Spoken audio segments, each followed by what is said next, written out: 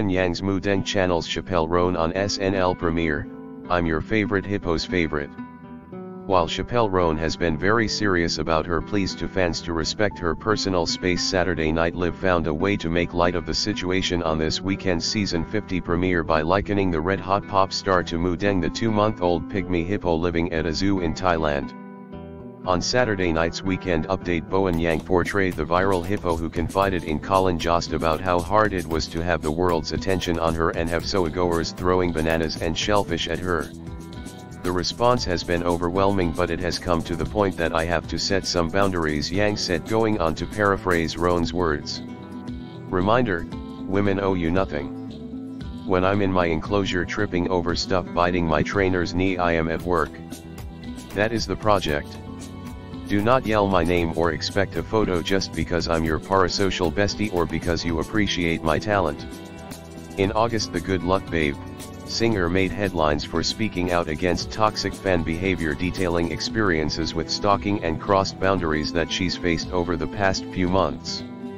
I've been in too many non-consensual physical and social interactions, and I just need to lay it out and remind you women don't owe you sh, she wrote at the time in an Instagram post.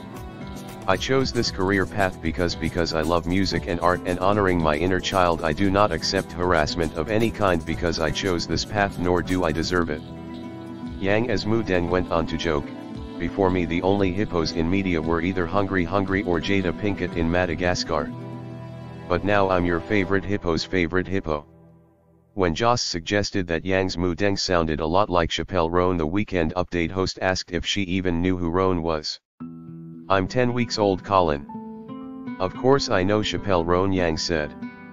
And by the way, leave her alone. Let her take as much time as she needs for her mental health.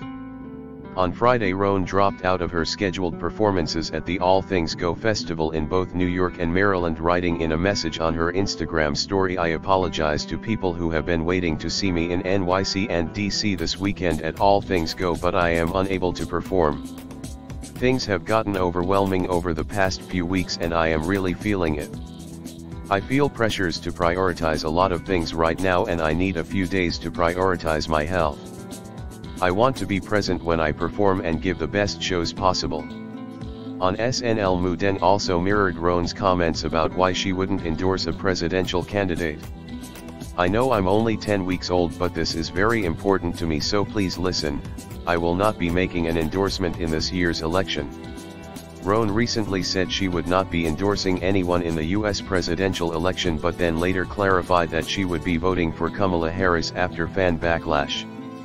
The Weekend Update segment wasn't Yang's only reference to Roan in Saturday's episode. In a sketch later in the night, Yang referred to the classic show I Love Lucy as a feminine menon, borrowing the name of a Chappell Roan song.